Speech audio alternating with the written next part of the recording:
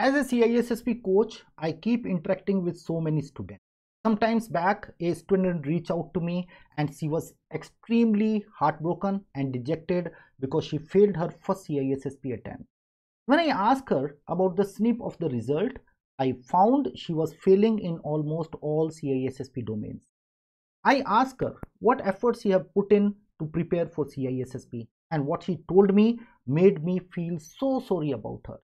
She had been preparing for the last 8 months with a consistent and focused approach.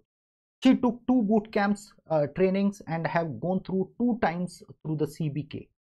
Moreover, she had practiced over 3000 CISSP questions available across the internet. Now you might ask me, Manoj, does that mean we should not do CISSP certification? Not at all. You must do CISSP certification.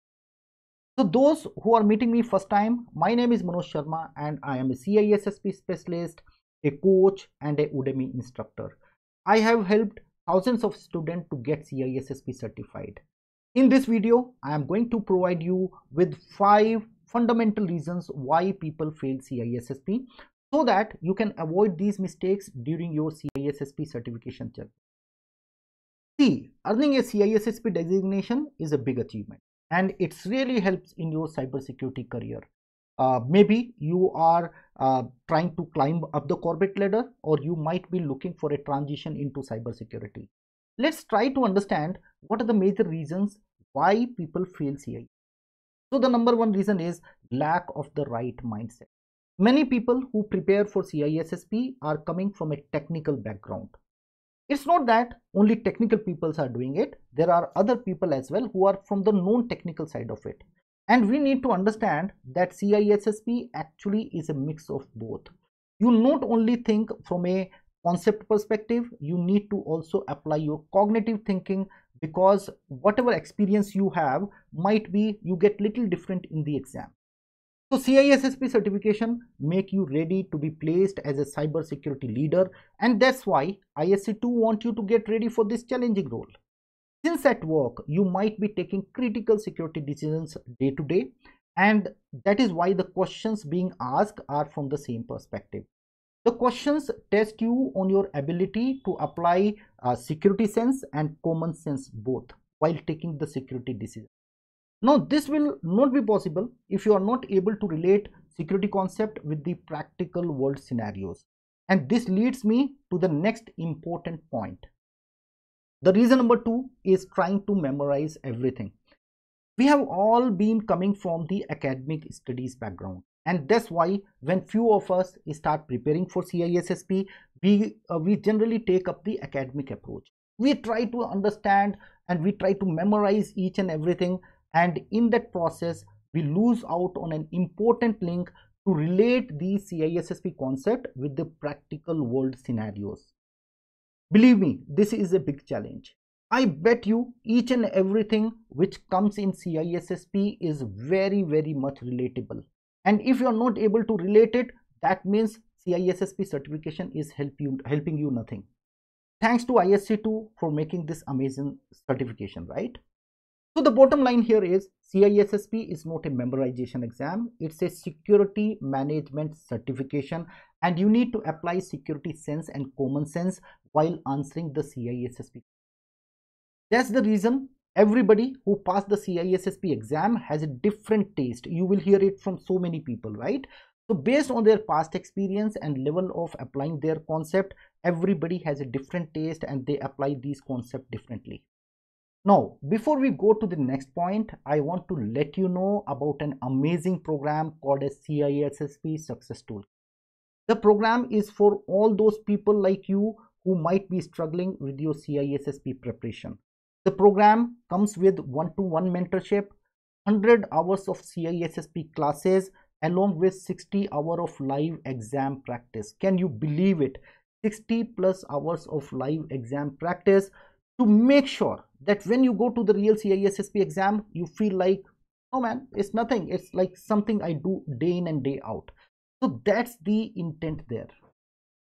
Most importantly, this program is very different from the bootcamp style trainings which are available across the industry, which actually barely helps you to pass the CISSP certificate. We have a great success rate, and I myself has helped thousands of people getting CISSP certificate. Let's now move on to the third point. Not practicing enough questions. Many people has the intent to just go through books and then simply go for the exam. Believe me, they falter. Though few of them are able to clear based on their previous experience, and but at the same time, many of such people fail CISSP exam. The root cause is very simple. Most of the CISSP books which are available are generally flat in nature, which means they just explain you the concept, but they do not talk about the problem statements and the various scenarios. But when you go to the real CISSP exam, it's most often a bumpy ride, and the exam tests you on the problem statements, and the options are very close. Practicing enough questions is very important before you appear for the CISSP exam. CISSP questions often come with some kind of filtration keywords as well. Now you might be thinking, what are these filtration keywords? So let me tell you, these keywords are like primary, first, least, best, and most. You need to understand these keywords, which require you to apply your cognitive thinking. If you have not practiced such questions before, you might not be ready for the exam. CISSP exam also uses few alternate terms to represent something which you have not read before in the books. And if you are not knowing those alternate terms, you might also slip off understanding the questions well. This actually leads to the root cause, that people are not able to understand the ask better. That means the question better. And exactly this is our next reason why people fail CISSP. That is not practicing how to comprehend CISSP questions right. Most of those who fails in more than 2 domains generally have this issue. They are not comprehending the questions well. The bottom line is, you must practice to comprehend the CISSP questions well. Believe me, even native English students also face the same issue. One best way to resolve this issue is, once you read the question and you look at the options, ask yourself, what is the question trying to ask? What concept are they trying to ask you on, right? The last one and very important point here is anxiety and time management during the exam. Unfortunately, I have seen such cases where the student is very confident during the training and during the entire coaching, and you may have full confidence on the student as well, but either he or she get nervous in the exam and not able to manage their time effectively. So here are some tips from my side. The first tip to prevent anxiety during the exam and having a good time management is, you should reach the exam center on time so that you are mentally at peace when you start taking the exam.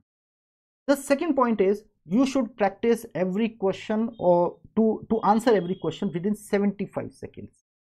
And this will help you to always remain on time. And for this, what you need to do, you need to take some quality mock test and try to simulate the same environment at home before you go for the exam. One great way for this is to grab my course, which is on 5 mock test series course, and the link is available in the video description.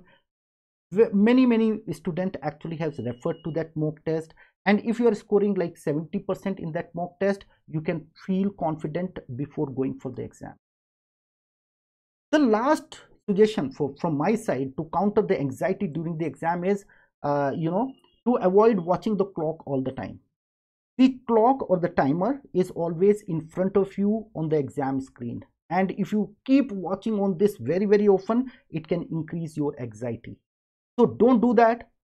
Make sure like you can decide after every 30 seconds I'm going to see the time. So you have to plan it before you actually sit for the exam. Okay, first 30 minutes I'm going to complete these many questions, and if there is little up and down, that's okay, but if you are deviating too much, you should be worried about it.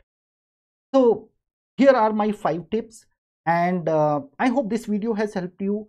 Let me know in the comments how much you agree with me, and do like this video, comment on it, and share with your friends if they are preparing for CI. And I'm going to see you in the next video. Thank you.